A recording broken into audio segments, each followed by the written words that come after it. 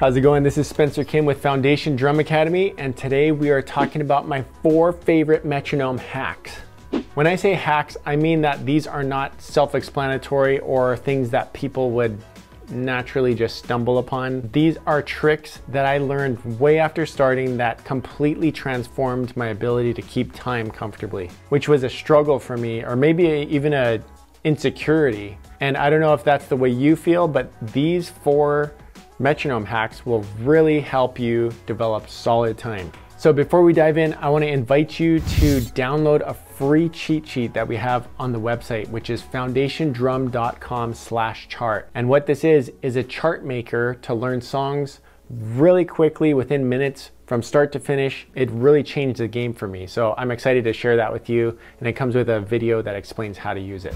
All right, so I think of timekeeping in a couple different ways. The first one is general keeping steady tempo throughout a song, not fluctuating, rushing throughout the song without meaning to, and not dragging without meaning to. Now, there are times where things will naturally fluctuate if the band is not playing with a click.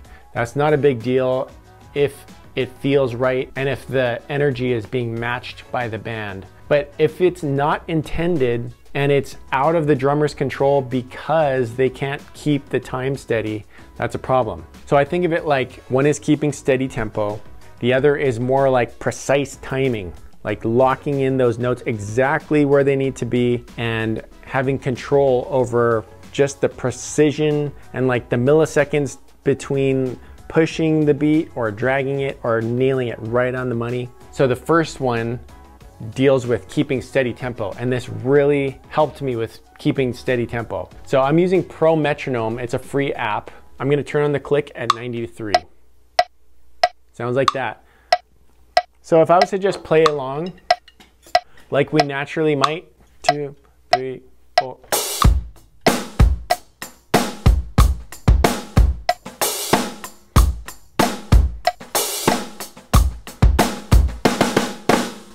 That's fine and dandy, and that's really gonna help to be able to lock in with a click. There is absolutely value in that. But what we're going to do is mute beats 2, 3, and 4 so that we only have beat 1, which is a whole note. 1, 2, 3, 4, 1, 2, 3.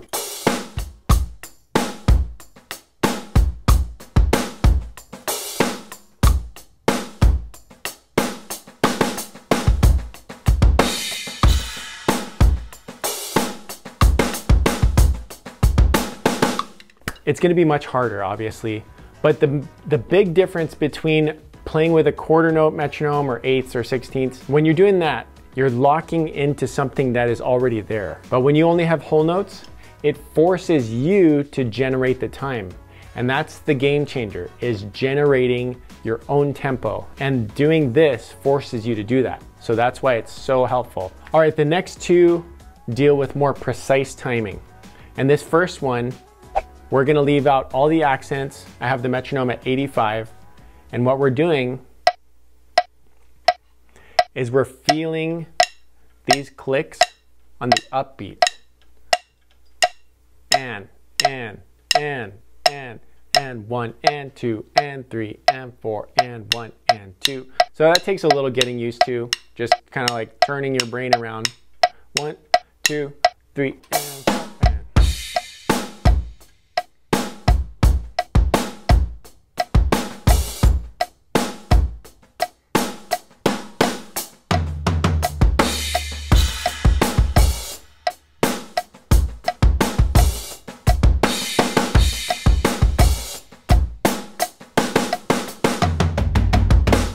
Try that at different tempos. Try way slower and way faster and see if you can keep it locked in.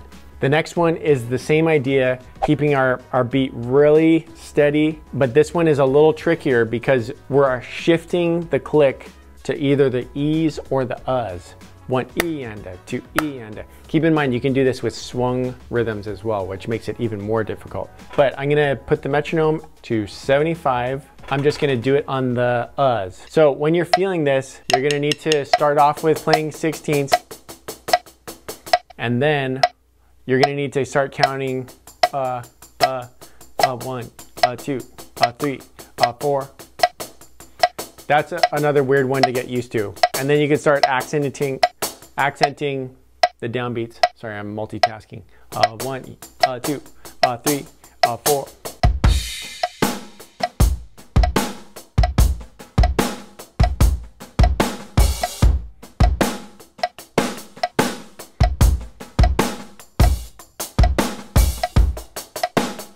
If it's simpler, you can start with 16ths.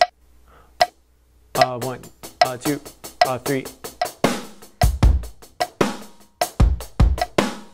And even accent those clicks.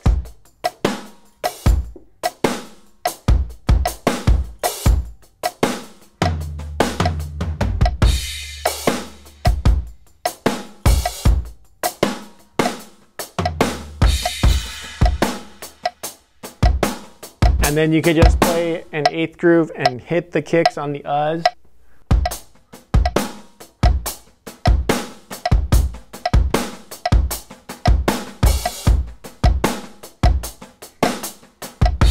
And then just see if you can get to the point where you can mess around and not get lost.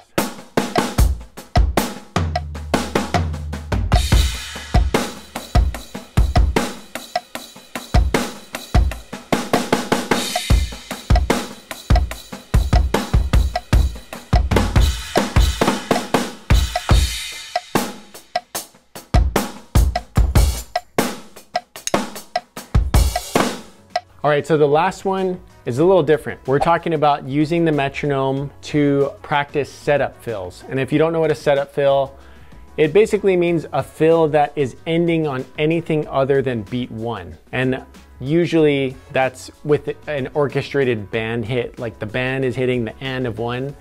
And I'll demonstrate on the and of 1. I have the metronome at 100. I'm just gonna keep all the quarter notes in there. So everything we're hearing is gonna be the ands. So what you can do is, since it's the and of 1 we're hitting with the accent, I'm just gonna start counting 2 after I hear that click. And 2, and 3, and 4, and 1, and 2, and 3, and 4, and 1, and 2, and 3, and 4, and 1, 2, 3, and 4.